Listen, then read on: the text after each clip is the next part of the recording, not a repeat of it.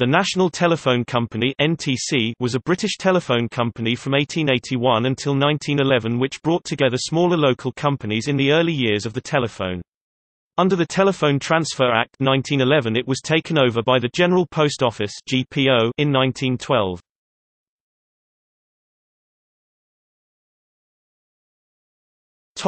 History. 3 years after the first telephone company, the Telephone Company Bell's Patents Limited, appeared in London. In fact it was the first in Europe. NTC was formed on 10 March 1881, as a provincial subsidiary of the United Telephone Company Limited (UTC). The NTC was initially formed to develop and operate telephone services in Yorkshire, Nottinghamshire, Ulster and parts of Scotland, taking over UTC operations in those places. The UTC developed other similar provincial companies throughout the British Isles between 1881 and 1885. The UTC then wished to create a new company for the amalgamation of all their associated companies. However, the government declined to issue the proposed new company with a license to operate or to allow the transfer of an existing license. The UTC then decided to use one of its provincial companies as a vehicle for the policy of amalgamation, starting in 1889 with the merger of the UTC with the Lancashire and Cheshire Telephone Company and the NTC. The National Telephone Company Limited name being retained.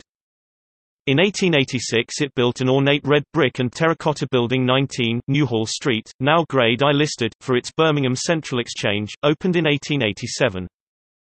In 1899 it commissioned Telephone House in London's Temple Lane.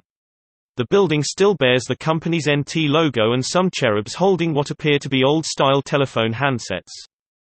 The amalgamation policy continued. In 1890 the NTC absorbed the Northern District Telephone Company and the South of England Telephone Company, in 1892 the Western Counties and South Wales Company and the Sheffield Telephone Exchange and Electric Light Company, and in 1893 the Telephone Company of Ireland Limited. Throughout this period the NTC also took over smaller telephone companies. With the policy of amalgamation, the NTC, under the direction of William E. L. Gaynor as General Manager and Dane Sinclair as Engineer-in-Chief, set about creating a uniform organization over 8 districts: Metropolitan, Southern, Western, Midland, Northwestern, Northern, Scotland and Ireland. Following the Telegraph Acts of 1892 and 1896, NTC trunk lines were acquired and transferred to the Post Office between 1896 to 97. In 1901, the Postmaster General and the NTC signed an agreement to prevent unnecessary duplication of plant and wasteful competition in London. In 1905, the Postmaster General and the NTC signed a further agreement for the purchase of the NTC system on the expiry of its license on 31 December 1911, an option for the Post Office that formed a part of the original license agreement of 1881. On 31 December 1911 the NTC ceased to formally trade.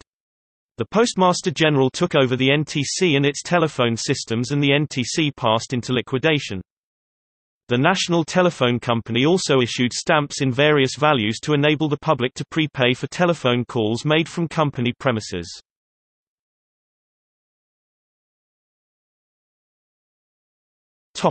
Historical documents.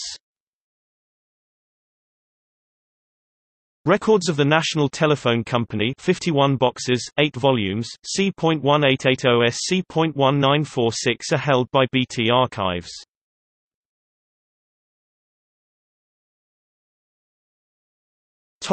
See also: Timeline of telephone companies in Birmingham, England. Sir William Quilter, 1st Baronet.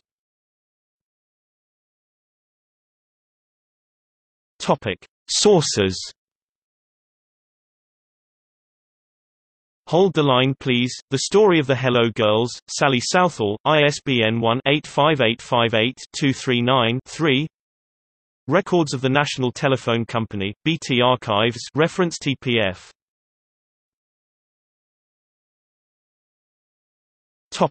External links.